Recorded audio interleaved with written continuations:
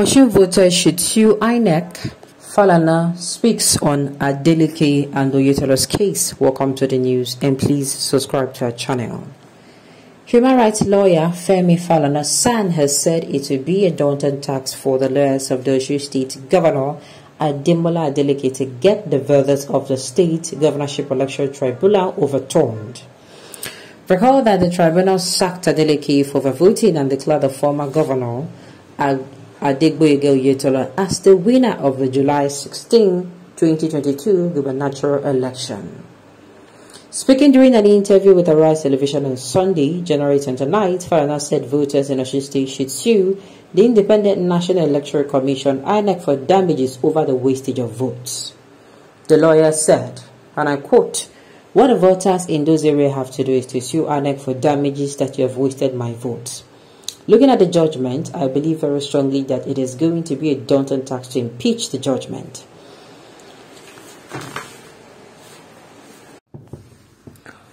The senior lawyer said, what the voters in those areas have to do is to sue Inec for damages that you've wasted my vote. Looking at the judgment, I believe very strongly that it is going to be a daunting task to impeach the judgment. Inec has to be held completely responsible for what happened. Speaking further, Falana said the tribunal verdict indicates that Inec needs to go back to the drawing table so that such an experience will not reoccur. Inec will have to put its house in order if we have this in a presidential election where you issue one or two reports, it will have a crisis of monumental proportion, Falana warned. The Independent National Electoral Commission (Inec) on Saturday, July 17th, declared Adeleke the governorship candidate of the People's Democratic Party as the winner of the 2022 governorship election in Osun State. Oluwatoyin Ogundikpe, the returning officer, read out the result of the election. According to Ogundikpe, Adeleke secured 403,471 votes to defeat his closest challenger, Oyetola, who polled 375,027 votes. The People's Democratic Party candidate was said to have won 17 local government areas, while the incumbent governor secured victory in 13 local government areas.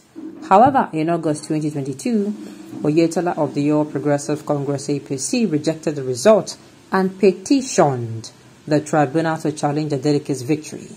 Among several issues, Oyetola contended that there was overvoting in 749 polling units across 10 local government areas of the state.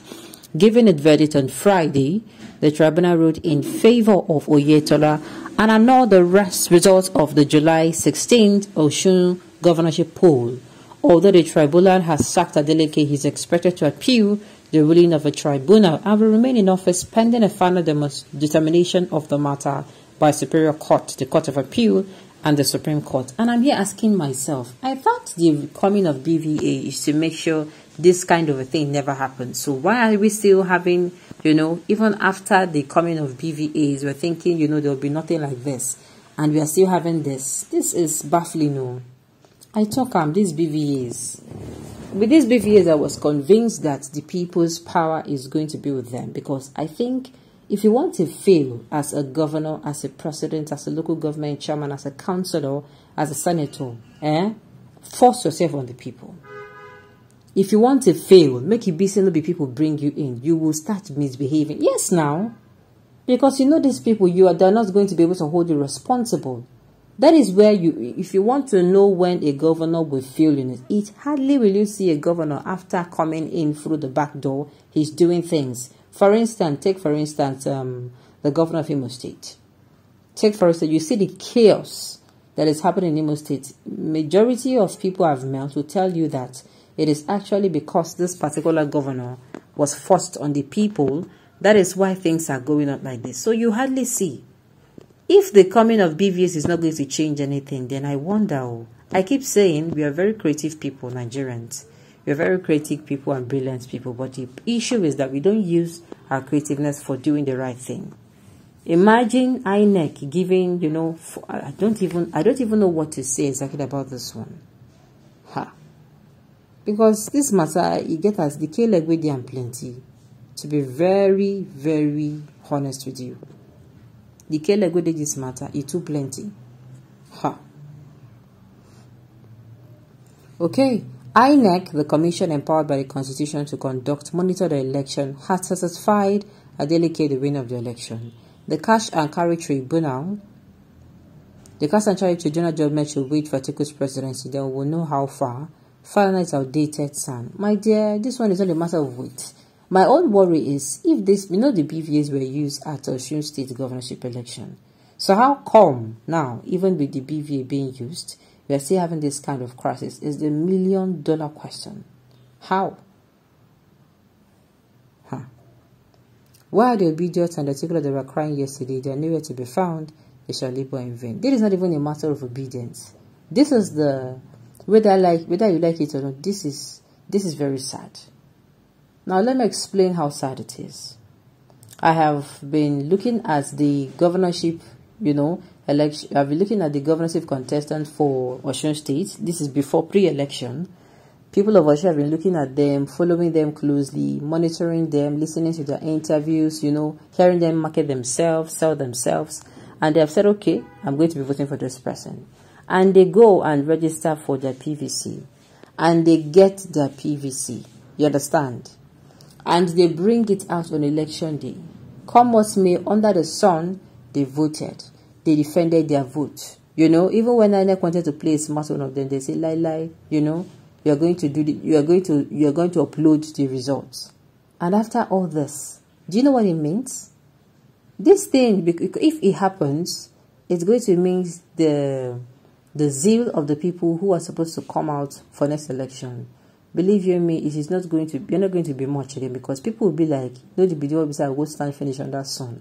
At the end of the day, they go see carry people person where they like put there. I'm telling you, it's painful.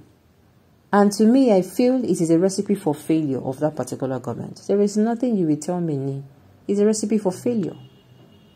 Because the president, if that particular president now, the Supreme Court president, if he's allowed to come in, he's going to feel the people they don't like him. So for that reason, go work. I'm telling you, most of our politicians that can be very self-centered. The same thing happened in in Imo State, and I think one other state too. And it is not funny. It's not funny at all. Well, if you ask me, they should sue Inec true, just like Femi Falana said. They should sue them and ask them, they should be queried on why what happened.